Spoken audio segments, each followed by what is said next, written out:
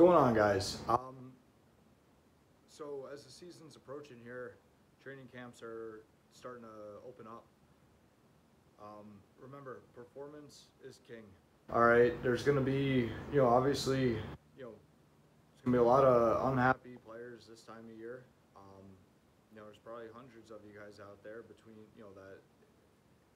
that think they should be at a higher level than they are.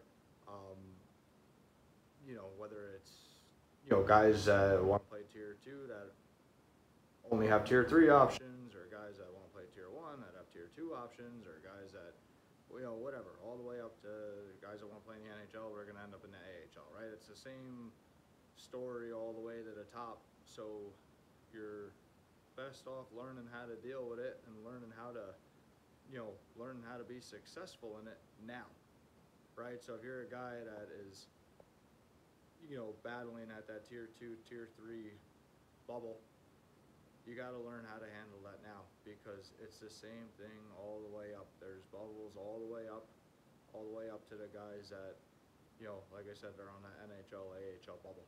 So learn how to deal with it now. You got to tell your story on the ice, right?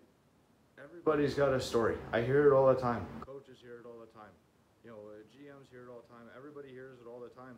And, a lot of these guys, they don't want to hear the stories of, oh, I was going to play for this team, but this happened and this and that, right? A lot of these guys don't want to hear it because everybody's got one. Everybody's coming to them with some story of why, they should have been at a higher level, but it didn't work out, right?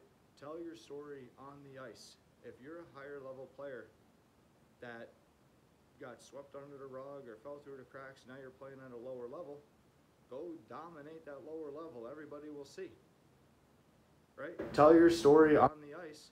People will see. You will create opportunity for yourself. Take care, guys.